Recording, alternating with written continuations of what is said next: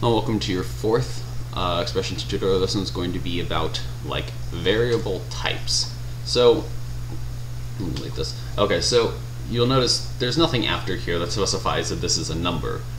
But expression 2 is not what that's called like dynamically typed, which means that these variables, they're not any type you want. They're only one type.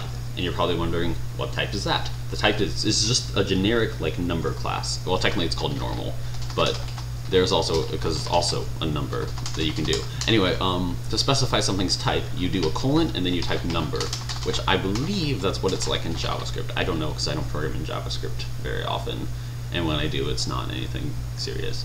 But yeah, it's Unity script. Anyway, it's a colon and then you type whatever type you want.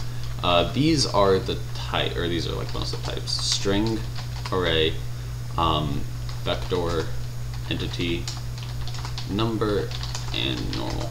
Those are pretty much all the types that you'll ever use. So, for example, if we just did this normal, if we made this normal be exactly the same as it was before. So anyway, I'm gonna write out the list of types again because I forgot to mention everything that I wanted to. Okay, so yeah, I did a second. Okay, so normals, they're pretty much just numbers. Numbers are pretty much just numbers, nothing special really. String is a string of text. So this is like a string of text. So this could be something like hello, or like the ship is on fire. You never know. Vector, this is a set of three, or well, actually a vector can be, it can be a 2D vector, a 3D vector, or a 4D vector. This brings me to another point. There are complex numbers in this too, so you can like, there are also Quaternions, which if I can remember how to spell it. Okay, so that's what's spelled like. Anyway, so there are Quaternions, which also exist in this. I don't actually know how those work, so I'm not really going to be explaining that. But they're like complex numbers, but they're a little bit more than that. I'm only going to touch on complex numbers because they're pretty much just fancier numbers, and I don't think they've ever come up when I've been programming. So, yeah.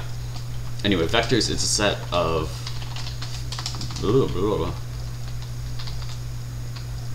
set of 2, 3, or 4 points, and then so essentially it's either 2 dimensions, 3 dimensions, or 4 dimensions. So that means it either has x and y, or x, y, z, or x, y, z, w.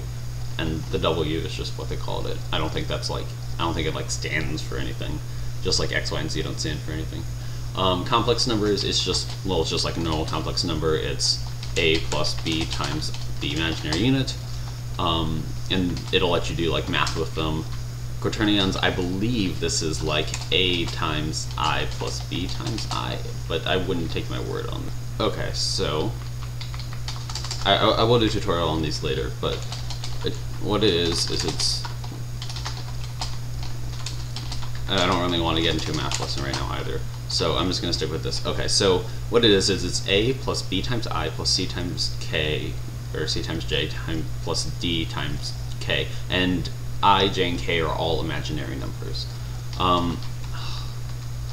Okay, so entity, what an entity is just any like object in the game. Like for example, a barrel is an entity, an NPC is an entity, a chair is an entity. It doesn't really matter what it is, it's probably an entity. This is just like any in-game object, such as a chair.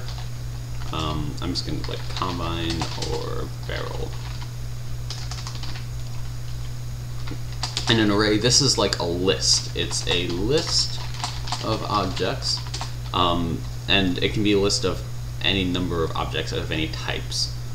So list of any of objects, or I shouldn't say objects, sound like we need to do like, oh, that's like an entity. List of variables that can be of any type. Okay. Oh, and finally there's one more type. It's called wirelink. So it is essentially, you can wire, it's like a link to an entire entity. So the entity, you can like wire the entity to the to this input, and then you'll be able to access all of its outputs and inputs from this one input. It really helps a lot to make it a lot cleaner.